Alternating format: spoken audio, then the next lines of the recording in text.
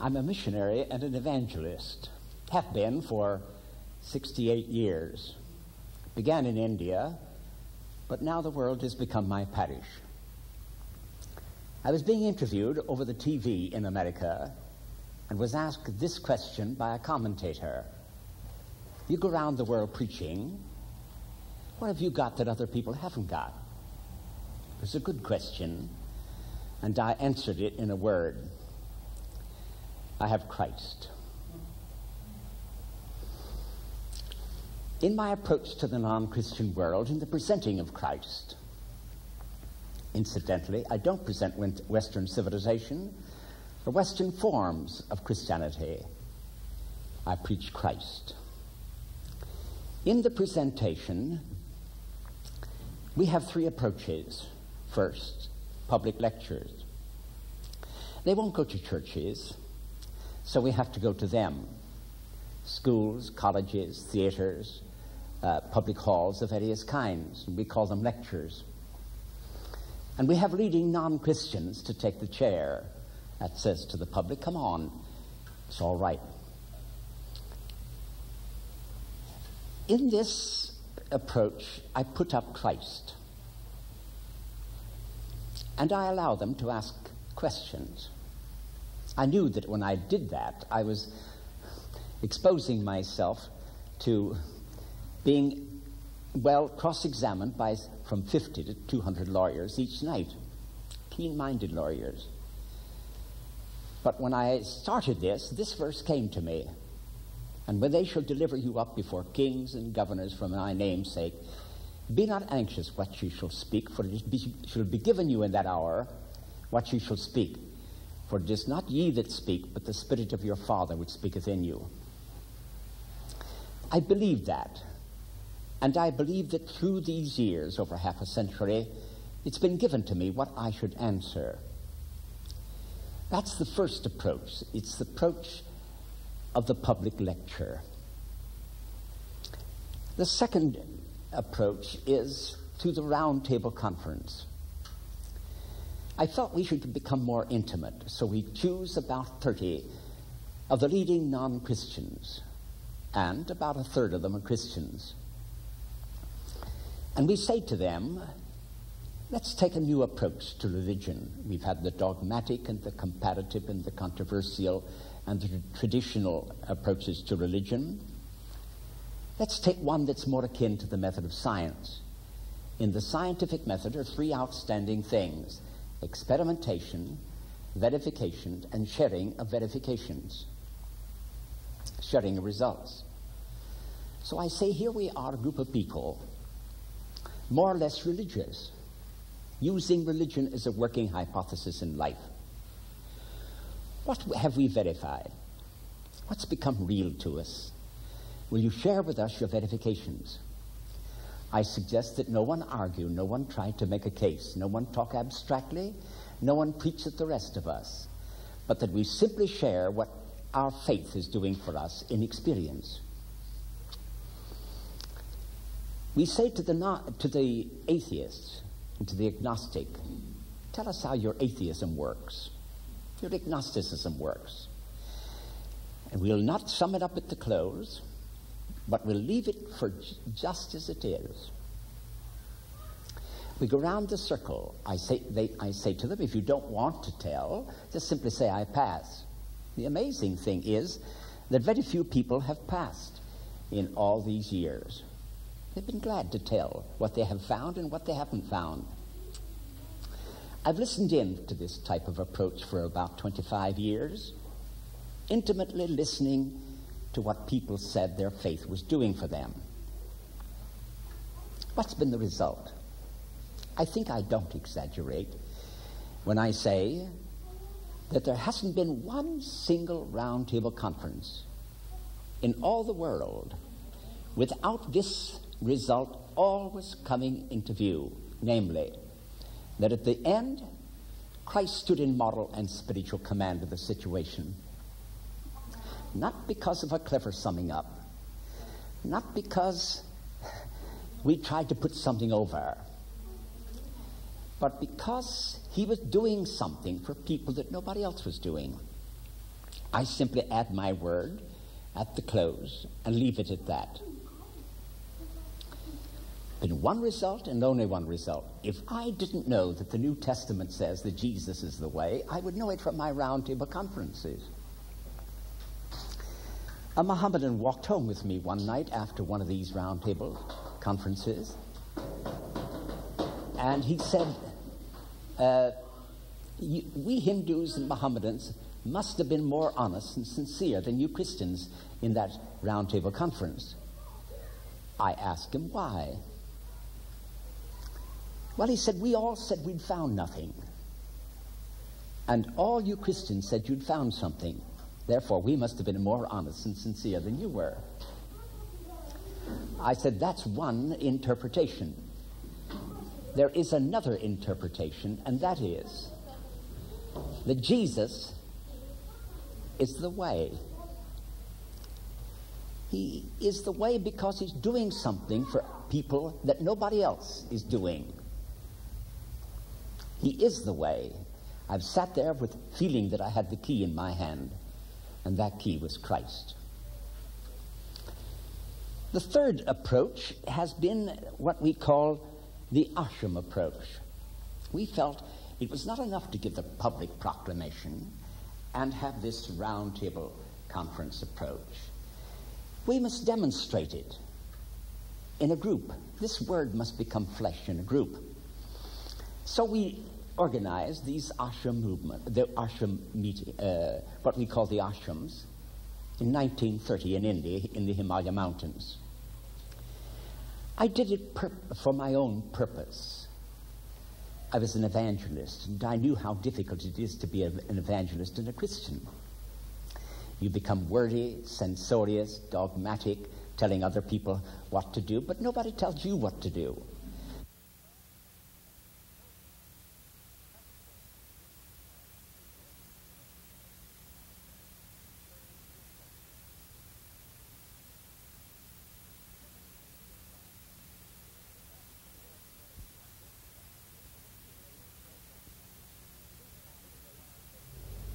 I'm going to try to raise a question today and try to answer it, an important question.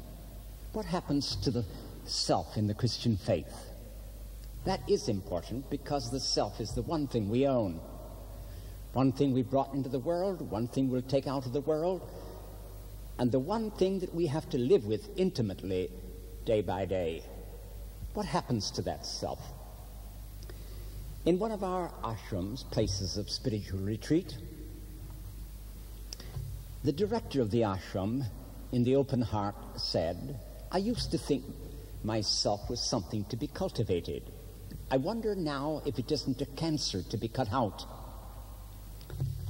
He alternated between cultivation and a cancer, obviously confused. Many are. What happens to this self in the Christian faith? It's a problem to many people. One man said, everywhere I go to, and I spoil everything. Another man said, I'm a self-holic, addicted to himself, as some people are addicted to alcohol. One man said, I'm glad I don't believe in a future life because I wouldn't want to live with myself forever. Obviously, the self can be a problem and a pain, or it can be something beautiful. Before we take up the Christian answer, I'd like to take up the non-Christian answer for just a moment. The answers of life which have come out of India have been, for the most part, world-weary and personality-weary. The world is Maya, an illusion. The personality is something to be transcended or to be really snuffed out. Buddha would get us into what he calls nirvana, literally the state of the snuffed out candle. I asked a Buddhist monk in Ceylon whether there was any existence in nirvana. He said, how can there be? There is no suffering, hence there is no existence. He gets beyond personality into the impersonal, so the personal problems are gone because the personality is gone. When we come to modern psychology, we find a tremendous reaction against that Eastern view of personality. Modern psychology affirms three things about the self. First, know yourself, accept yourself, and express yourself. Just as I would have to reject the Eastern view of personality, I would have to reject this modern psychological view of personality. Look at those three things. Know yourself. But how can you know yourself? Studying yourself in relationship to yourself and other selves. It's all earthbound. You only know yourself in relationship with God, that you're a child of God and are being made in the likeness of the Son of God. Second, they say accept yourself, but how can you accept an unacceptable self, full of fears, conflicts, self-preoccupation, and guilt? Third, express yourself. You get a dozen people together, all of whom want to express themselves, then what have you got? You have the stage set for clash and confusion and jealousy and strife. What's the matter with these three things? They lack one thing that the Christian faith would put in front of all three of them. First, surrender yourself. Surrender yourself? The one thing you own? Hand it back to God? Yes. A woman who is a reporter said this to me: why is God so cruel that he demands so much of us? Meaning that he demands the one and only thing we own, ourselves. She was right. God does demand that. But what happens if we do surrender that self to God? Does he wipe it out? Cancel it? Some Christians think that it is canceled, that the self is gone. But the real Christian interpretation is not that the self is gone. God hasn't created us to uncreate us. He has created us to make us more creative. So we surrender this self-centered self and give it back to God. What happens? He cleanses it from selfishness and gives it back to us again. Now, affirmed. Now can you know yourself? Yes, as a child of God, being made in the likeness of the Son of God. Can you accept yourself? Yes, because it's an acceptable self. It is under redemption. And you can even love yourself. Christianity teaches self-love. Thou shalt love thy neighbor as thyself. And you can even like yourself. Now can you express yourself? Yes, because you're not expressing a self-centered, selfish self, but you're expressing a self that is centered in God. Paul says, for me to live is Christ. Then to express himself was to express Christ. Now the whole person can be affirmed. I have what I call the listening post in the early morning hours when I say to God, have you anything to say to me? One morning he said, yes, I have this. You're mine. Life is yours. Oh, I said, please say that again. He said, you're mine. Life is yours. If I belong to Christ, then life belongs to me. I can go out and master it and conquer it and rescue some good out of everything that happens. The personality then is affirmed, not canceled, affirmed. So the great problem of life is to get yourself off your own hands into the hands of God. Yourself on your own hands is a problem and a pain. In the hands of God, it is a possibility and a power. Just as my fingers are rooted in the palm of my hand. So all of these outer sins are rooted in the unsurrendered self. Why do we become angry? Somebody's crossed the self. Why are we untruthful? Think it's some advantage to the self. Why are we dishonest? Same reason, some advantage to the self. Why are we impure? We think it'll be some pleasure to the self. And why are we jealous and envious? Because somebody's getting ahead of the self. All of these outer sins root in the unsurrendered self. They're the fruit. The unsurrendered self is the root. These are symptoms. The unsurrendered self is the disease. So don't fight symptoms. Surrender the disease. A pastor in America was very bitter against the bishop and the cabinet, the appointing powers. He felt they were not giving him The church is large enough for him, so he's bitter and resentful. So he said to one of his parishioners one day, "The bishop and the cabinet are crucifying me. I'm hanging on the cross." The parishioner, a very wise person, said, "Yes, Pastor, you are hanging on the cross, but you've never died. You're still wriggling with resentments." It went straight to his heart. He went off to his knees and died. Died to the little man that he was. And out of the ashes of that hour arose another man, God's man. 285 people were converted in his church that year, a church which he thought was too small for him, but he'd been too small for it. A very beautiful and very talented girl was in one of our ashrams. She went out on a mountain side and sat on a rustic bridge over a mountain stream. She picked up a chip, threw it into the water and said, "There goes my fears." Watched it float away, picked up another and threw it in the water and she said, "There goes my resentments." Watched it float away and she picked up another and she threw it in. She said, "There goes my pride." Watched it float away. Then she came to the real one. She knew this was the real one. The other was preliminary. She threw it in. She said, "There goes myself." And watched it float away. She came back to the ashram on wings. "Oh," she said, "I'm free, I'm free, I'm free." Are we? Yes. We're free now to be creative and now to develop if we're in his hands. So when you put yourself in the hands of God, you surrender to creative love. You align yourself with the creativity of God's love. And now you become a creative center in this universe. The heir to the Coca-Cola millions, the younger Candler, became an alcoholic. He fought with alcohol and lost. He came into his yard one day, half drunk, in a car with a chauffeur. He heard a voice saying, "Surrender yourself." It shook him. He said, "Oh, I've been trying to surrender alcohol, but this says surrender myself." Came in, told his wife what he'd heard. They got on their knees. And he said, "I never heard such a prayer as my wife prayed.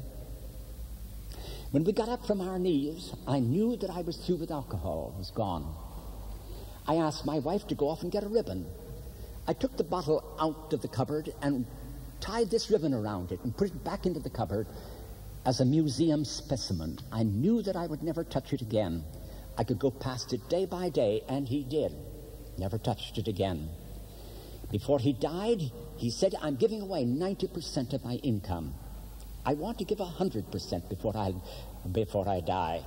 Here was a man conquered by habit, now on top of his world. When he tried not to surrender alcohol, but to surrender himself. The alcohol was the symptom. The unsurrendered self was the disease. So then, don't fight your symptoms.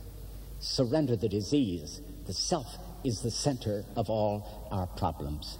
Yourself on your own hands is a problem and a pain. Yourself in the hands of Christ is a possibility and a power. Therefore, when you surrender to God, that's your freedom. For his will is our freedom. I hope you'll do it. God bless you.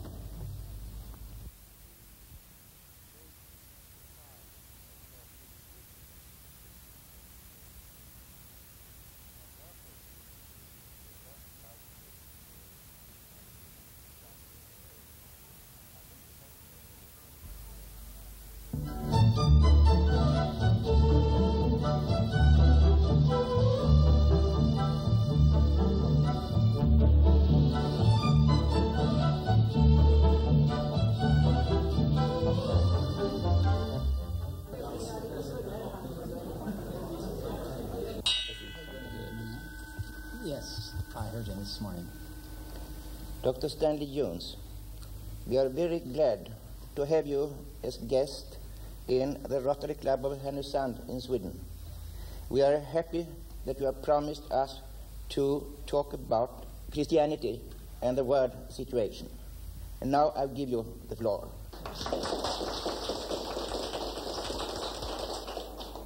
I've been asked by your committee to speak to you on the subject of Christianity and the world situation. If Christianity has any message for this age, it must speak to the central need of this age. And the central need of this age is peace. If I were to put my ear down close to the heart of humanity, to listen to its inmost sigh, on both sides of the curtain, I think I would hear one word: peace. For if we don't have peace, we don't have anything else. Nobody can win an atomic energy war. Both sides will be ruined. Some say in 24 hours, others 4. Doesn't matter whether it's 4 or 24, both sides will be ruined. So if we don't have peace, we don't have anything else. What is Christianity to say in regard to peace? Well, when the World War came on, a verse arose out of the Scriptures and spoke to my condition, as the Quakers would say, became authoritative. This one: to make peace by the creation in himself of a new man out of both parties. The situation there, you remember, was between Jew and Gentile. The Jew felt he had a right to rule because of divine commission. The Roman Gentile felt he had a right to rule because of imperial Roman might. There stepped into that situation a man born a Jew, but also a Roman citizen and deeper a Christian. Paul said, if Jew conquers Gentile, there'll be no peace. Or if Gentile conquers Jew, there'll be no peace. You've got to get them both to change and come to a third position, gathering up the truth in the Jew and the truth in the Gentile into a third something, a new man out of both parties. The emergence of that new man out of both parties would bring peace, for neither one would conquer the other, but something beyond each would conquer both. Is that the way to peace? To produce that new man out of both parties in every tense situation? Yes, I think it is. He picked out of reality there a universal principle which, if applied to any situation, would bring peace. Let us take the simplest situation, if it be simple, between a husband and a wife. If the husband conquers the wife and suppresses her, knowing women as I do, there'll be no peace. Or if the wife conquers the husband and conquers him, knowing men as I do, again there'll be no peace. You've got to get them both to change. Gathering up the truth in the husband, the truth in the wife into a third something, a new man out of both parties. The union conquers both. That would bring peace because neither one would conquer the other, but something beyond each would conquer both. Take other situations. Take the situation between capital and labor. If capital conquers labor and suppresses labor, there'll be no peace. Or if labor conquers capital and suppresses capital, again there'll be no peace. You've got to get them both to change and come to a third position, gathering up the truth in capital and the truth in labor into a third something, a new man out of both parties. What would be that new man out of both parties in industry? As I see it, it would be a cooperative man. What do I mean by cooperation? I believe it would mean a labor capital management and a division of the profits and losses. I said that in London, Ontario, Canada. The leading industrialist came up to me at the close of the meeting and he said, "You're right. My factory was a feud. I was giving as little as possible. My men were doing as little as possible. We were tied in knots, getting nowhere fast." I called in the men one day and I said, "Look here, we're on the wrong basis, a pagan basis. I'm on it, you're on it. Thou shalt love thyself. Let's change it to a Christian basis. Thou shalt love thy neighbor as thyself. Hitherto I've had the right of hiring and firing. Now I give it to you. You decide who comes in and who stays into the factory. And we'll set aside 23 1/3% of the profits of this institution for labor above wages. We'll work it out together." He said immediately the spirit of my factory changed. I didn't have to weed out slackers. Labor weeded them out, for they were slacking not only against capital, but against labor. It was to everybody's interest to work and to work hard, for the more everybody worked, the more everybody received. My factory turned from a feud to a family overnight. Why? Because they produced a new man out of both parties, and that brought peace. Take the situation between the races. It's tense throughout the world. If the white races conquer the colored races, there'll be no peace. Or if the colored races conquer the white races, again there'll be no peace. You've got to get them both to change and come to a third position, gathering up the truth in the white races and the truth in the colored races into a third something, a new man out of both parties. What would that new man out of both parties among the races mean? It would mean a cooperative order between the races, because each race has something to give to the other races. In this rise of the social revolution, we're discovering this as the underdog begins to come up to the top. The dispossessed of the world are rising.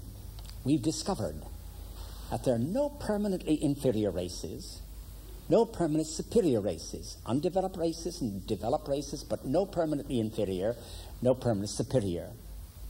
Given the same stimulus and the same incentive, the brain of humanity will come out about the same. I don't know what that does for you. To me, it's good news. There are infinite possibilities in everybody. There was, when I was in Africa, a colonial speech that went around. It was this: all nations have left their monuments, physical monuments, to a great cultural past, except Africa.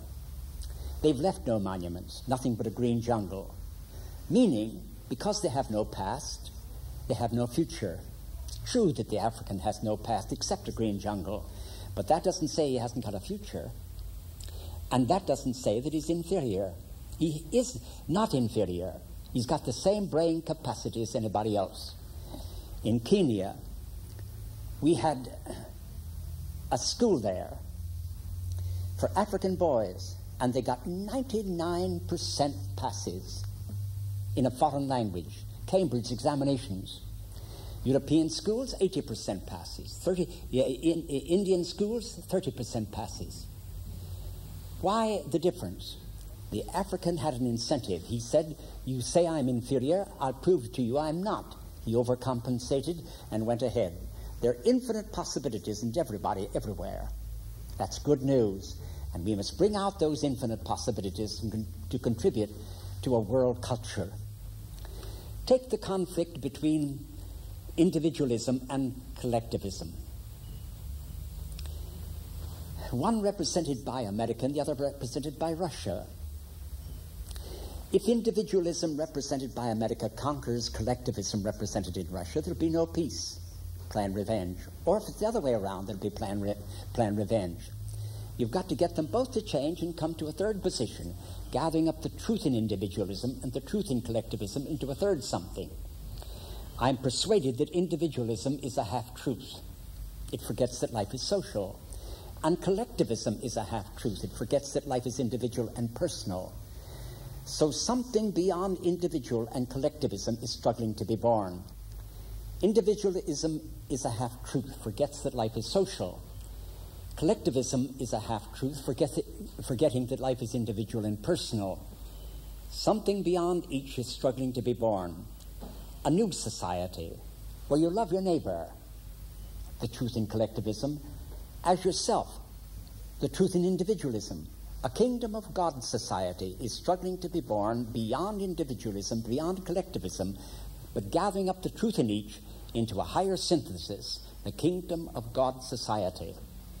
I believe that is the meaning of this era, that something beyond individualism and beyond collectivism is going to be born. I look forward to that kingdom of God society. One last word. Just two great programs for peace.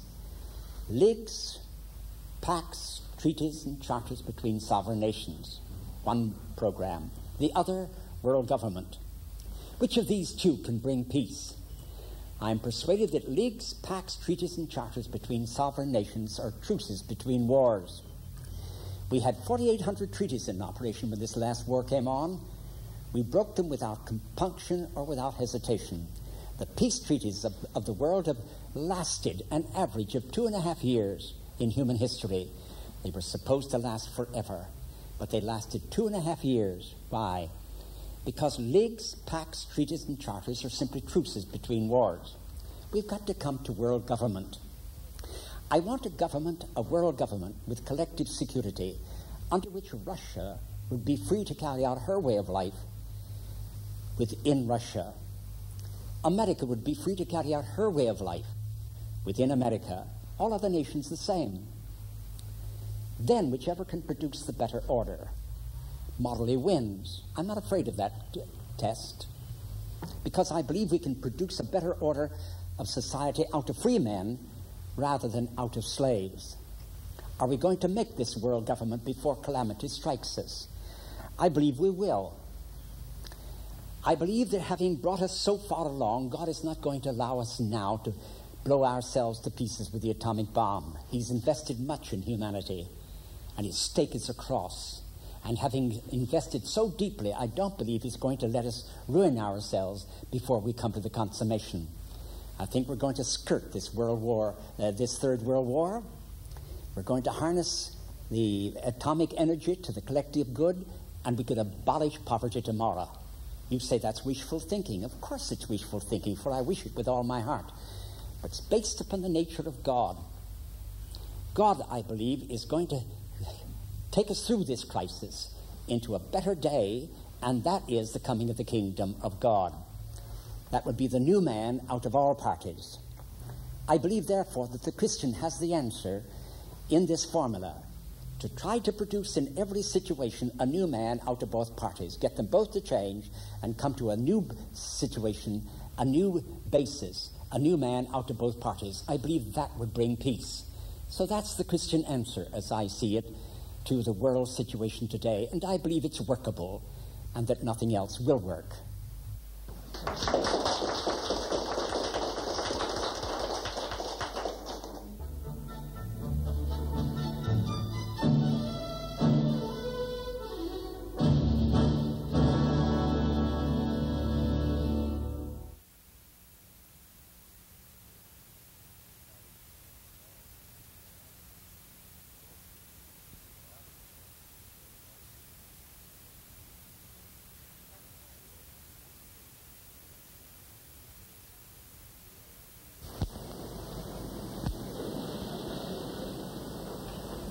We invite you to hear Dr. E. Stanley Jones, Methodist missionary evangelist, speak on the subject, Jesus is Lord. Many people are puzzled over the complexity of religion. In the Strait Settlements, a Chinese father sent an application blank to one of our schools to have his child admitted. On the application blank was a column which said, "What is your religion?" And the Chinese father wrote the word confusion. A lot of people are confused over this matter of religion. I'd like to reduce it, if I can, to simplicity. The earliest Christian creed was just 3 words. If thou wilt confess with thy mouth, Jesus is Lord, thou shalt be saved. No man can say Jesus is Lord but by the Holy Spirit. In both of those places, the phrase, Jesus is Lord, is in quotation marks, showing it was used as an early Christian confession, perhaps the earliest Christian creed. They tell us that all great discoveries are a reduction from complexity to simplicity. The false hypothesis is always complex. You have to use a number of words to cover up the falsity. If you tell lies, you have to have a very good memory to remember what you've said. And the more lies you tell, the better memory you have to have.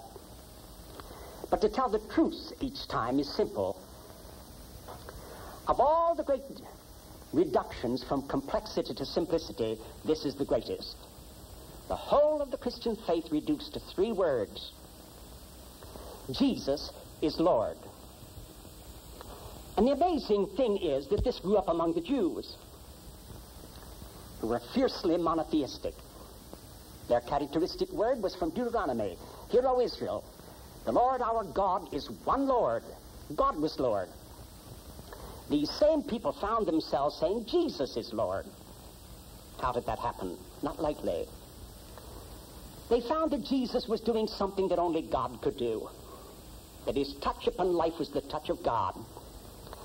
And from their unwilling lips fell the great confession, Jesus is Lord.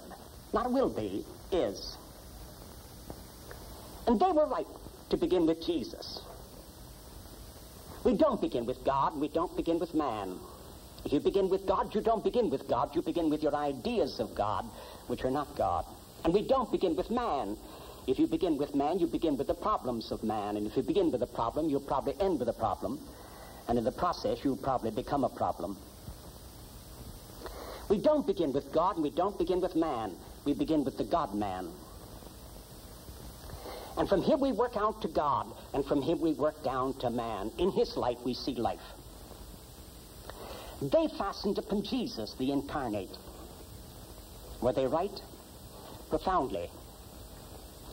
Psychologists tell us that the three basic needs in human nature are these. First, to belong. Second, to have significance. And the third, to have reasonable security. The first necessity of human nature is to belong. I listened to two men, good man and noble, say in differing language, that the first thing in life is to have personal freedom. I put up my question marks. I don't believe that the first thing in life is personal freedom. I believe the first thing in life is personal bondage. Define what to obey, where to bend the knee, where to give your supreme loyalty. These early Christians said, it's Jesus. And how did they come to that conclusion?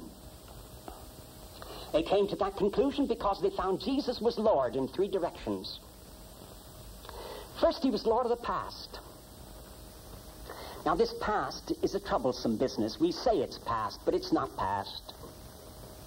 It invades today as guilt. What are we to do with this sense of guilt? Some people say draw the curtain and forget it. You can't.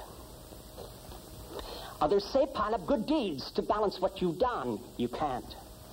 What can you do? Nothing. You're caught. Between the deeds of yesterday and the coming judgment, and conscience pronounces the verdict beforehand.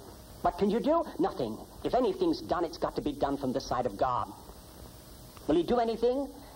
The God that I see in the face of Jesus Christ has done something. We couldn't get to him, so he comes to us, bearing our sins in his own body, and offers us forgiveness in a nail-pierced hand. A big businessman in the Middle West said to me one day, I've got an awful sense of guilt in my life. Night after night, I've tied up my arm to the bedpost, so I couldn't sleep decently, to punish myself and atone for my sins. I said, that hasn't taken away the guilt, has it? He said, no, it's still there. I said, my brother, you're on the wrong track. You're offering your suffering to God for atonement for your sins. Don't offer your blood. Accept the blood of the Son of God. Empty your hands and take the gift of God. We prayed together. A few days later, I got a letter from that man. He said, I didn't know a man could be as happy as I am. All that sense of guilt is gone. I went to the church the next day and sang hymns I had never sung before.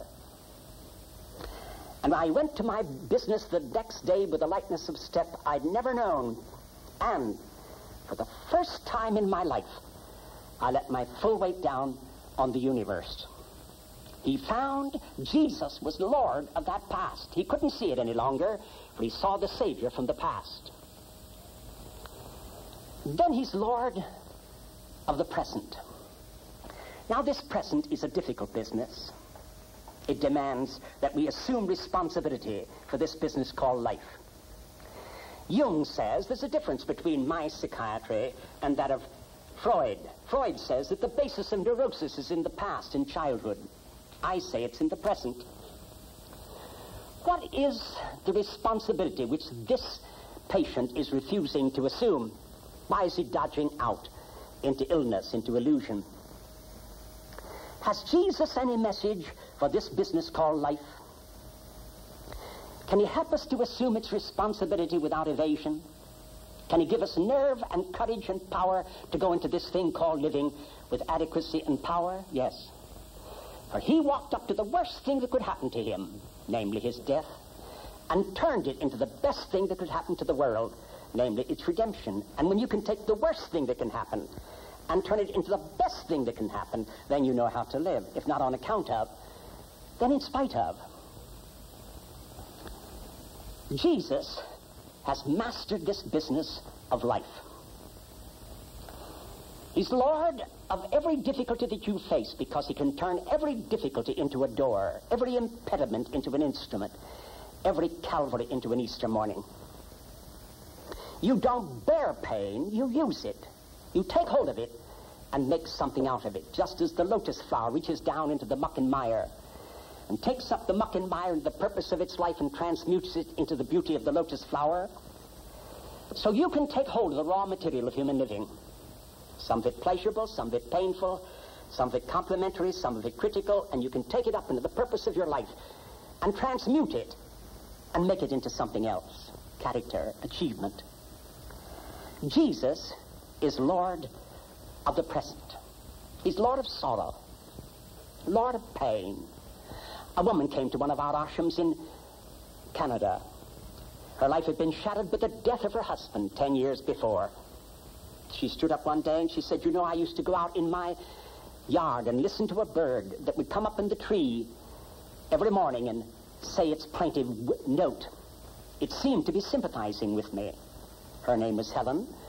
So the bird seemed to be saying, poor Helen, poor Helen, poor Helen. She said, I came to this ashram, and Brother Stanley stood by the lakeside and gave his vesper addresses, and his sentences were punctuated by a deep-throated bullfrog, which kept saying, so what, so what, so what. Now, she said, I've been listening to the gospel according to that bird, self-pity, poor Helen, poor Helen. Now I'm going to listen to the gospel according to that bullfrog. I've lost my husband, so what? I've had sorrow, so what? I found Jesus was Lord of the present. A man was converted in a factory. He said, before I was converted, I found I was wearing out my shoes at the heels because I was rocking back on my heels, on the defensive, afraid of this business called life. After I was converted, I found that I was wearing out my shoes at the toes. Life was tipped forward, expectant, unafraid, full of adventure, full of initiative. Jesus tips life forward with a mastery of this business called life. He's Lord of the present, and he's Lord of your temptations, Lord of your passions, Lord of your appetites. On the West Coast, a very leading editor said to me, you know, I've been an alcoholic. I looked at him and I said, impossible. He said, yes. Alcohol gradually got the better of me. I fought it, I lost. I went to a sanatorium to see if they could do anything for me. They brought in a man there one day in a very bad condition. I turned to a doctor and I said, Doctor, that man's in an awful condition, isn't he? He said, yes. But within a year, he'll be well. Within a year, you won't be well. It struck me like a blow. I went out under the stars that night lonely and defeated. Within a year, you won't be well. And there I remembered what a leper said to Jesus. Oh, Jesus, if thou wilt, thou canst make me clean. And the answer came back swift, I will be thou clean. He said, I lifted up my hands to heaven and I cried, oh, Jesus, if thou wilt, thou couldst make me clean. And the answer came back swift, I will be thou clean. He said, that moment the power of alcohol was broken in my life. I didn't fight against it, it was gone. Haven't touched a drop since. Jesus is Lord. Lord of your past, Lord of your present, Lord of your appetites, he's Lord. Then he's Lord of the future. Now, many people are afraid of the future because it holds within it death. And many people are afraid of death. Has Jesus any word about death? He went down through it, came up out of the other side and said, I am the resurrection and the life. He that believeth in me shall never die.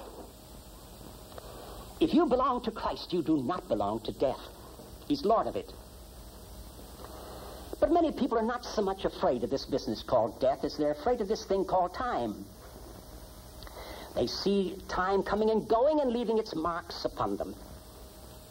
They look in the looking glass and see the marks of coming age. They get frightened. Then they go try to turn back the clock by various subterfuges. It's a losing battle, my sister, my brother. Then what are you to do? There's a passage in the book of Revelation which I love. The tree of life bears 12 manner of fruit, each month having its own fruit. I love that. Can each month, each period of life have its own fruit, its own beauty? I found it so. Each period of life can have its own particular charm and beauty. I loved being 24. I loved being 34. I loved being 44. I loved being 54. I loved being 64. And now I love most of all being 74. I wouldn't be 24 for anything. It's too much fun to be 74 and a Christian. All you have to do is to walk out this way, on this way, straight into the sunset. And every day I say to myself, Stanley Jones, if you want to live, this is the way. If you don't want to live, live some other way and get hurt. The whole thing reduced to simplicity. When I was 74, God said to me, I'm going to give you the best 10 years of your life, the next 10 ahead. 4 have gone, 6 to go. These 4 have been the best 4 so far. When I get to the end of this first 10 years, I'm going to ask for an extension of another 10 years. I've given advance notice.